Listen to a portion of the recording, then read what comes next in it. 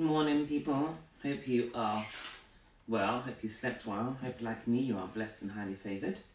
Magnet for miracles, the solution to someone's problem and the answer to someone's prayer. September the 23rd. My theme song is God's Love and Justice. I'm singing it right to you. God, I'm finding my way down the road of right living. That's Psalm 101 from the Message Bible.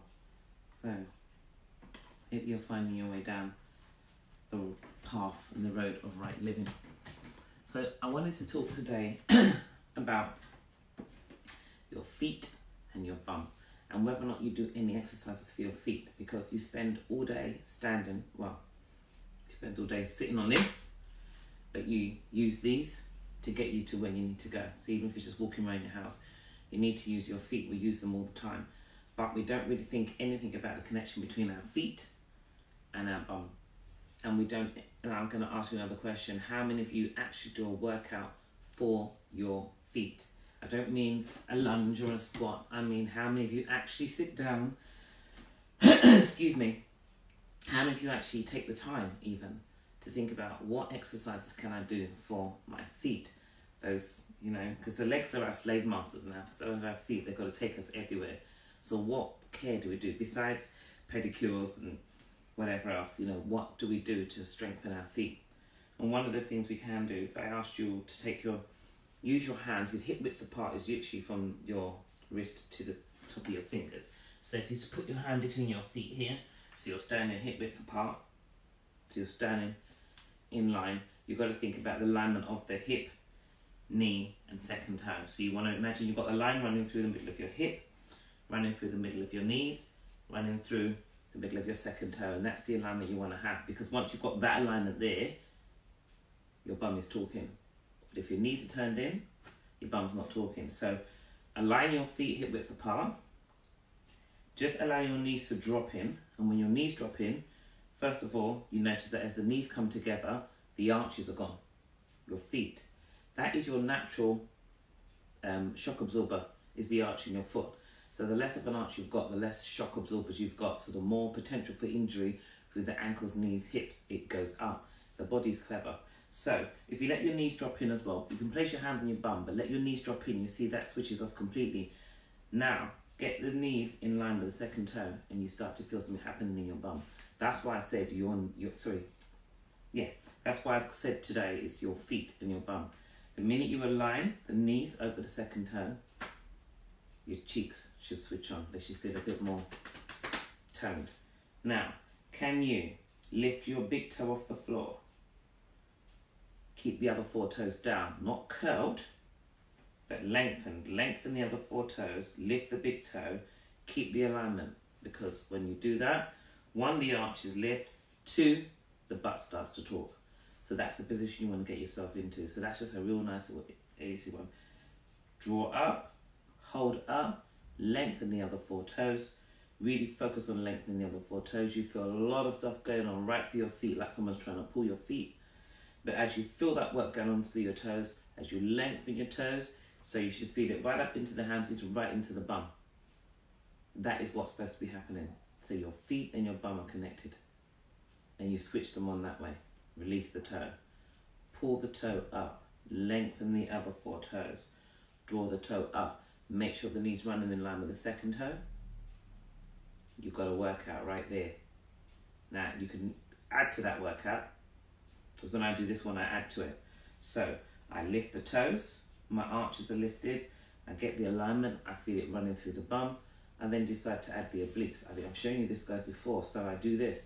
So you can look for your 6-pack, but if your diet is rubbish and your gut's not working, forget 6-pack, but you can activate the obliques from this position here. So you can place your hands on the oblique line, just focus on trying to draw the oblique line away. It feels like it goes in, because it comes together. Draw it away from your fingers and then draw it up. So now I've got even more work going on. I've got my arches, my shock absorber switched on. I've got my knees down on my second toes. I've got my bum switched on, and I've got some oblique work going on. So I can drop, pull the toes, lengthen the other toes, make sure the knees are aligned, draw away, draw up.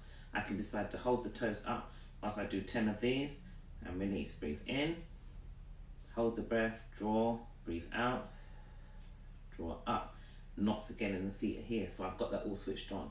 That's those. Can I then keep the big toe down and pull the other 8 toes up and draw them up and spread them and lengthen them and still keep the knees in line with the toes? Now I can feel it more on the inside of the thighs as well. It goes right up into my Gina. For you guys, it's going to go right up into your testes and draw them up. So I want to pull, I want to lengthen, I want to keep the knees switched on. My bum is on fire now. It's talking, and now I can just add the transverse if I want to. So I'm here, and I take this second finger, draw it away, and pull it up. So I'm pulling my belly button away from my finger, gently, and up. I'm not keeping my toes lifted.